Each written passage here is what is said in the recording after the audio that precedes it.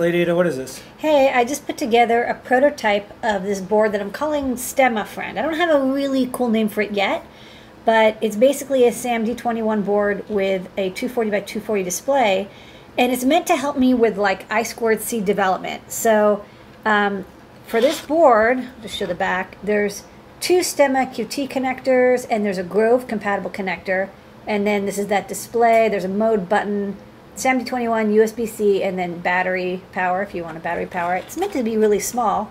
And right now what it's doing is, you can see it's actually scanning through every address and displaying what I2C addresses it sees. And this is really handy because when I'm bringing up a board, the first thing I check is it powered and does it show up on I2C? So you'll see, like here, I've got one device on the STEMMA port, and then if I unplug this guy here, the I2C address is unhighlight. So if I plug it in, you'll see it highlights. If I remove it, it gets turns back to gray. So a little tool just to help me debug my STEMMA QT boards.